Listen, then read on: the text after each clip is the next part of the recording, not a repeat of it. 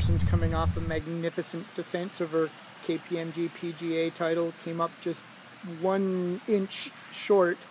But what kind of momentum does this give you now? You got a win in the last couple of weeks, second in a major, and you got the meat of the schedule coming up now, and another major, the U.S. Open, in a couple of weeks.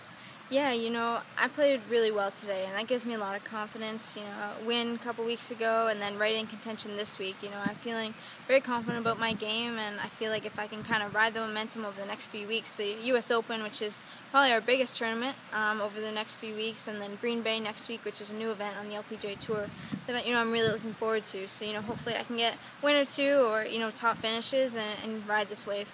You kept telling us when you were up in Ottawa in May that your game was close. Yeah. And now it's here. Is there anything you can really put your finger on? I mean, the putting has been great.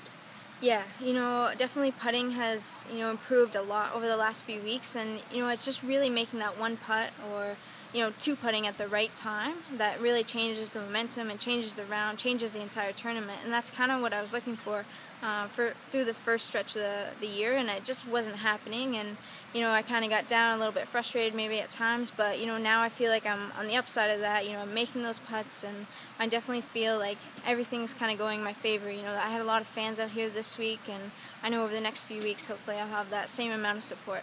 Well, Bo Jackson gave you the nickname Showtime during the Pro-Am this week, and you put on a heck of a show today. Congratulations. Thank you.